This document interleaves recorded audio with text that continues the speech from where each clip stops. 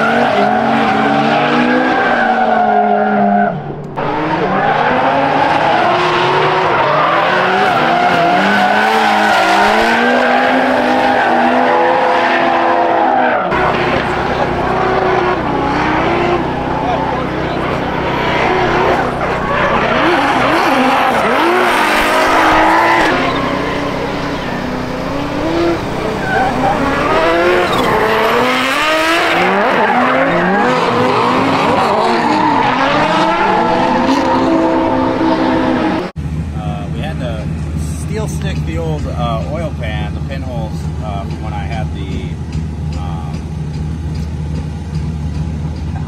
baffle welded in. Sorry, when I had the baffle welded in, it looks like it might have just got like some pinholes, but they never used to leak. And I had one start to leak at the end of last year, and I just put steel stick on it and it stopped. Well, now the other pinholes are starting to leak, so I'm gonna have to probably pull this oil pan off eventually. Not today. We're just gonna sticking it for now, and hopefully it holds and quits leaking, and weld those back up because it's super annoying.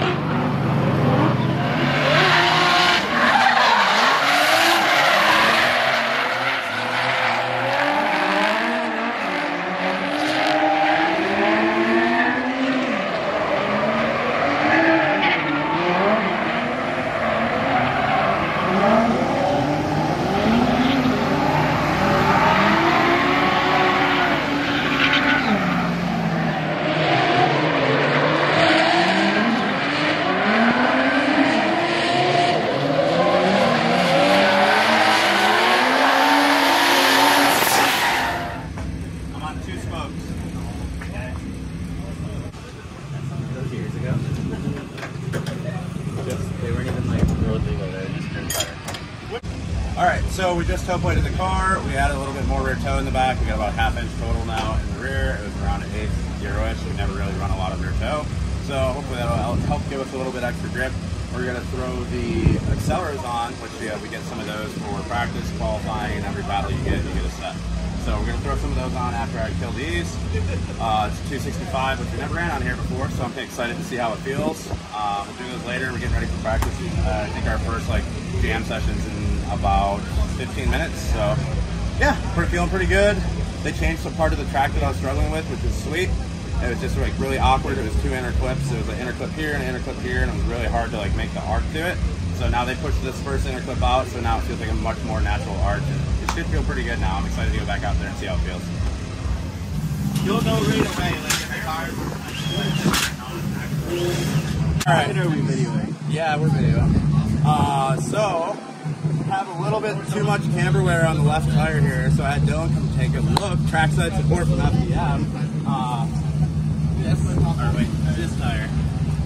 Wearing way too hard on the inside, so we're testing the new rear uppers for the S2000, and we just had Dylan come over here to make sure we have enough thread, and I believe I probably have like 1.5 degrees of positive camber now, try to get rid of that uneven camber wear, have a better contact patch. So we're putting on the accelerators now too, which is the tire that we'll be running at the LZ World Tour. See what the car can do.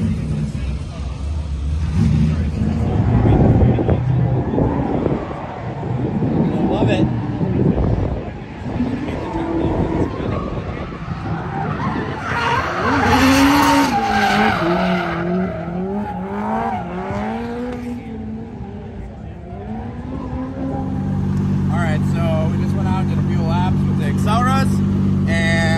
They were like 26 hot, so we aired them down a little bit more. We went down to 22. Feels way better than the Ironman. The other stuff we were driving on definitely has that initial side bite. When you toss the car in, you can kind of drive it.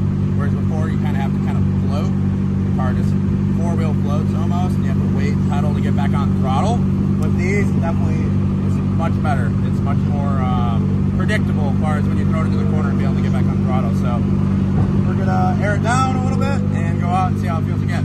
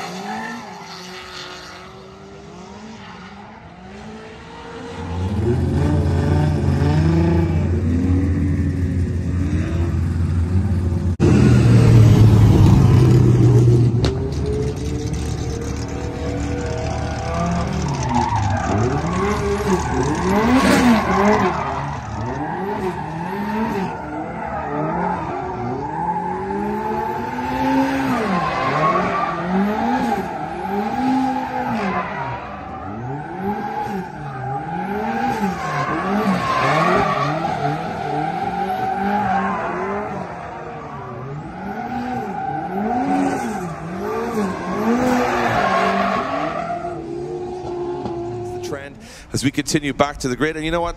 There's one guy out here who likes to party. It's this guy.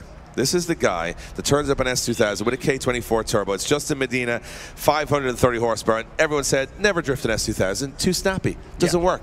Well, I'm going to just, and I don't want to commentator's curse, but Justin Medina has been doing some stuff in practice that's going to impress you. Justin coming off the line here. Look at that big flick in a Honda S2000 into that first corner. Looking super consistent on that line as he tucks the nose in. Makes this car look pretty easy to drive, I can guarantee you. It is not. It's unconventional, but it looks really good so far as he fires across the track. Oh, a little wide there, but it's long. It's better wide than narrow, but no! That's my fault. That's all my fault. I said it was snappy. That did not snap, Dave. He just, yeah. I'm telling you, it's second run. It's coming. The big score. I predict that if he gets this right on the second run, this could be the highest score we ever see from an S2000 in qualifying. Just put it out there. So I need a history lesson as to what the highest scoring run of an S2000. I'm also making that claim with no reference or no idea. So I'm just going to say it is. Love it. Either way. What I will say, K24, great sounding engine. Sounds good. I think, to be honest, to me, the K20, I mean, this is a Honda engine in a Honda drift car, which is the most unusual combination, I think, Super right? strange. Yeah, but what a car to do it. The S2000, kind of the forgotten child of the drift world.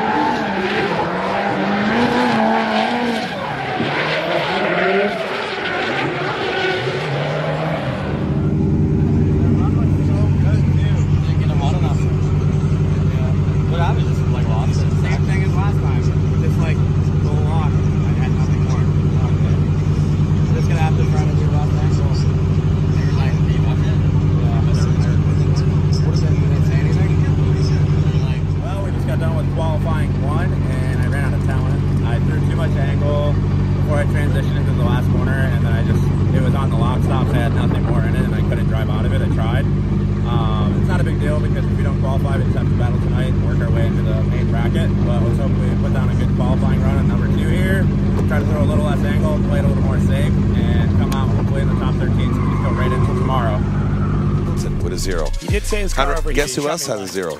Who's that? Justin Medina, who's on the start line right now in the S2000. He's got cheetah print, he's got flowers, he's got a great mustache, he's got an S2000. He's got it all going on. He's got it all, yeah. Pretty much living my best life. I can't think of anything else. I couldn't pull off the flowers, the cheetah, or the mustache, to be honest. And he's got it all going on. And a Honda engine Honda drifting. I do have a set of clippers up here. We could try the mustache out if you'd like. Well, we can't try the talent because Justin has more than I have. And here we go. Can he keep it together? 0 on the first run from Justin Medina.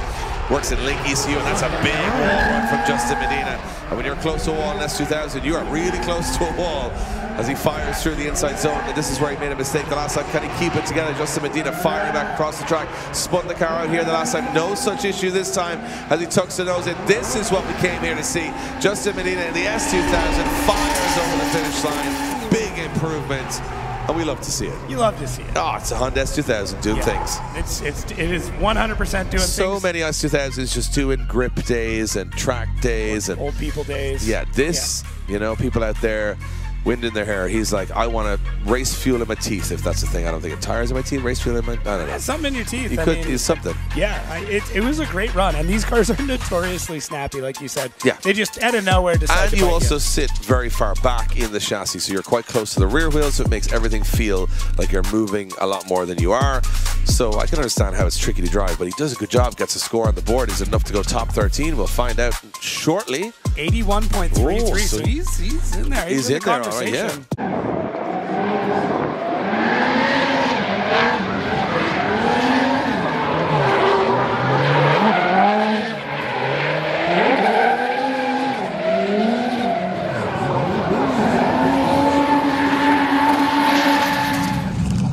All right, we just got done with our number 2 qualifying run. I almost lived it again in the last corner, but I scored an 81, which I'm waiting to find out right now if I'm in the main show for tomorrow or if I have to battle in the last chance bracket tonight. So, watching the live stream to find out. Oh, they decided this thing. Yeah. That's 13. 13, baby. Woo! Fuck yeah. What? Yeah. Oh, I need a beer. Let's go.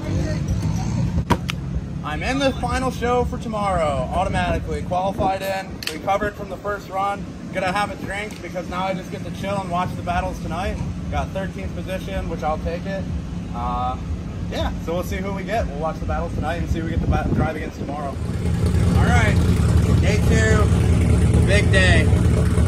Filling up the car, get ready. We got Tommy Lemaire in the first round. We got it right into the qualifying spot for the final bracket today.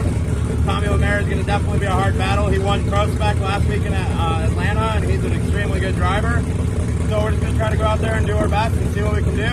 Hopefully come away with the win and keep moving forward.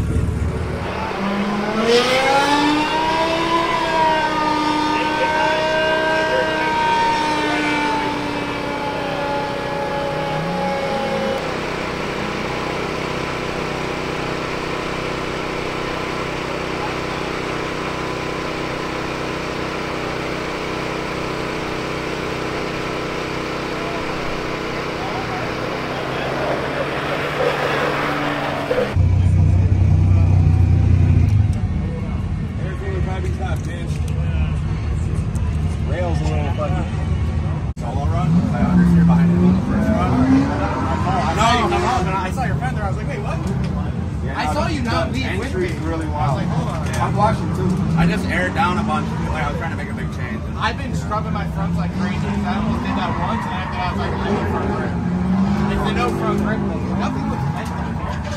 Yeah, the bender is big. It looks worse jacked up. Fixable or So, with a welder, you fix and you go back? really kind of stuff. We can fix it. We can fix it. Just a little pull.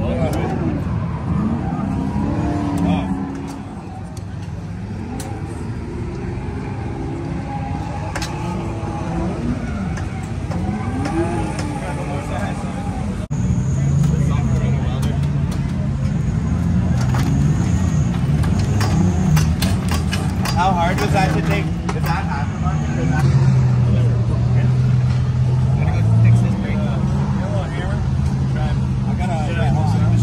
I got a 5-pump mini.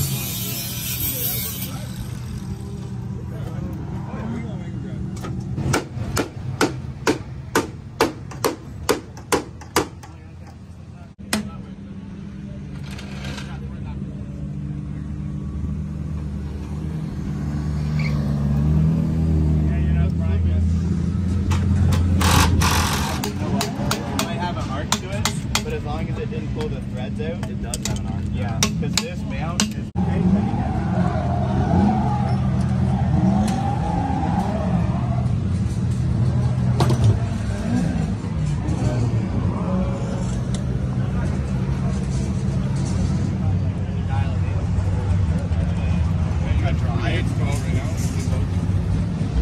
How's it going in there? We do have good fed engagement still. I can bring this one out a little more.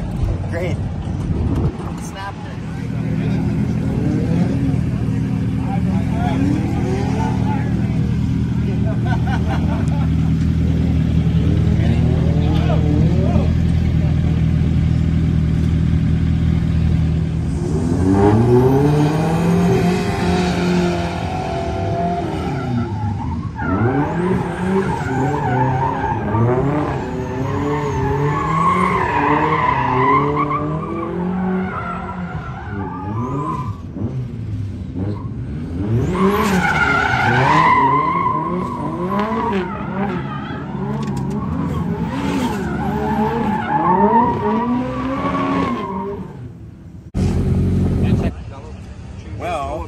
We were trying to make some changes in the car. We threw it in.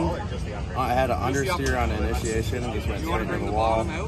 Car was pretty crushed up. Everybody worked to try to get it close. The steering feels a little goofy right now, so we're still trying to mess with it before the battles to see if I can even feel comfortable to battle, because right now it doesn't feel comfortable to even make a lap. So, yeah, we'll see what's happened. I was going to say you turned up in an S2000, but you turned up to the top 16 with half an S2000. Does that make it an S1000 maybe? So basically you have, in my opinion, the strangest setup here. You've got a K24 in an S2000 with cheetah print and a phenomenal mustache.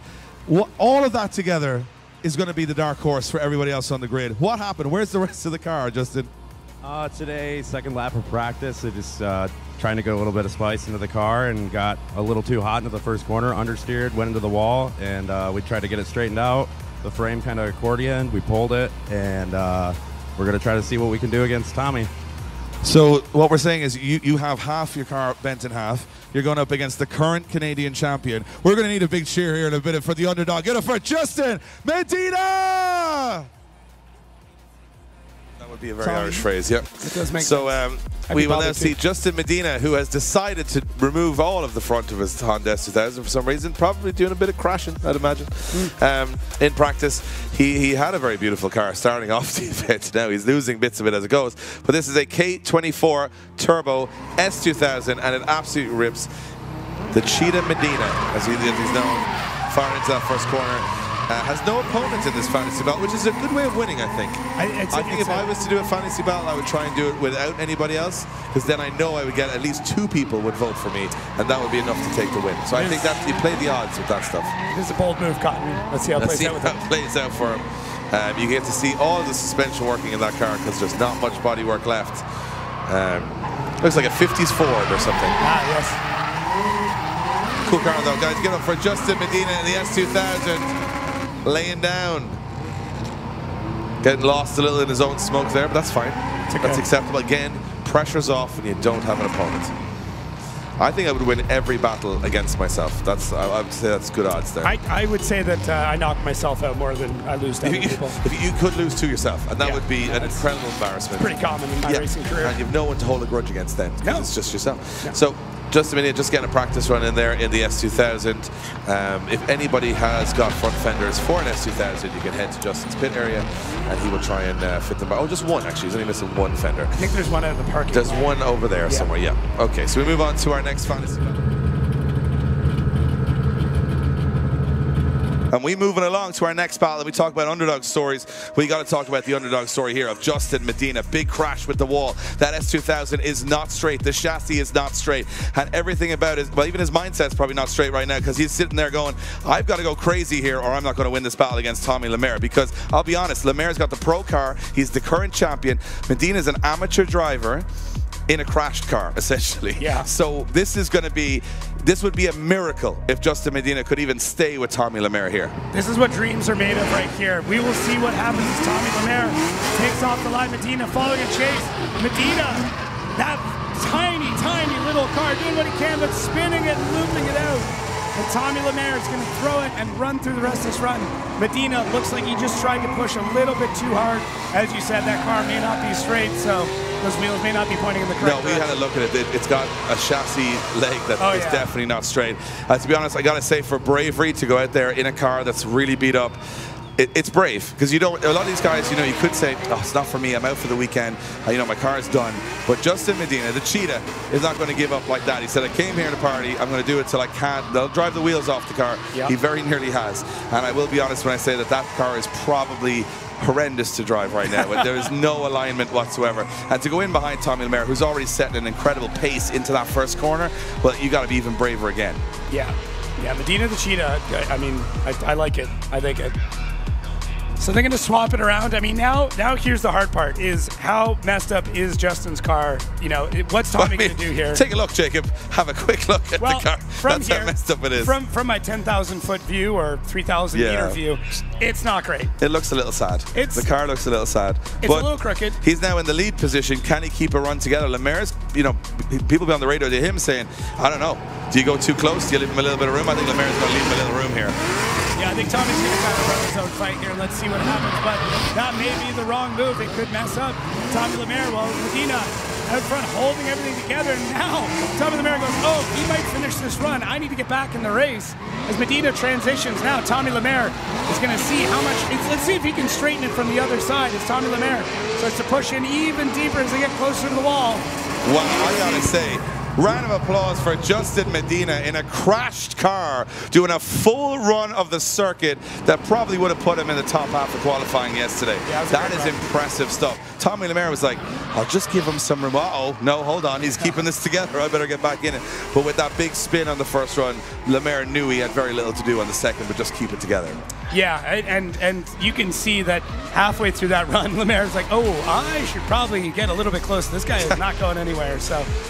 I gotta say, to be honest, I didn't think Justin Medina's car would make the run, and it really did make the run. That was impressive stuff. So I gotta say, from my perspective, he's won in our hearts. You know what? Yeah.